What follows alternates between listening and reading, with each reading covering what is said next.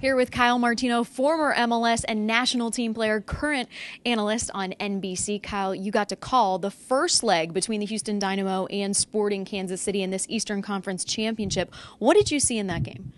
Saw a lot of cramping. Saw a lot of players that had tons of minutes on their legs and a little bit of a stalemate. You know, it seemed like Sporting Kansas City learned their lesson the first time around by going there and maybe opening up a little too much and coming back to Sporting Park with too much of a deficit to climb back from. And we're a little cagier, a little more responsible this time around. And I don't think that Houston did enough with that home field advantage. I think they needed to come here with at least a goal. Well, I know it's going to be a very cold match tomorrow, Saturday night kick here in Kansas City. Like you said, you're going to be out braving the elements. But is there a specific area or a key matchup that you're going to have your eyes on?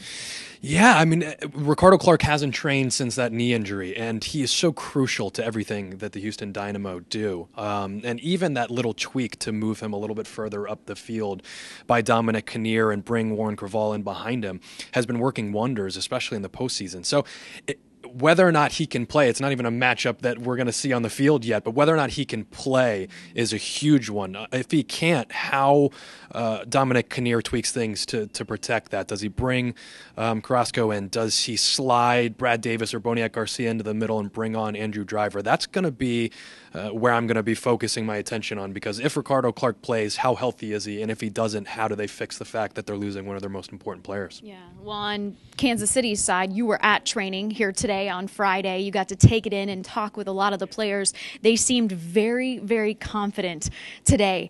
For you, as a former player yourself, how do you get that confidence to translate on the field come Saturday? Yeah, you know, the 2-week break, too, has pent up some anger, some frustration. They almost wanted to play right away. It seems like they've never been so anxious to play a game. I also heard the word maturity and growth from a lot of the players, saying that this is a different team than the last time around. You would think they'd be a little bit nervous about playing the team that's knocked them out the last 2 years, but they don't really look at it as a revenge game. The guys that I've talked to said, we're smarter this time around. We've lost some of our weapons offensively, but we're a better team, surprisingly, than we were in the past because of the experience. So it's going to be interesting how they deal with Houston. Yeah, it's going to be an interesting game, to say the least, I think. All right, lay it on out there for me. Give me your prediction. Who's going to pull it out? I think you hardly see goals in this matchup. I think the last 5 games have only produced 4.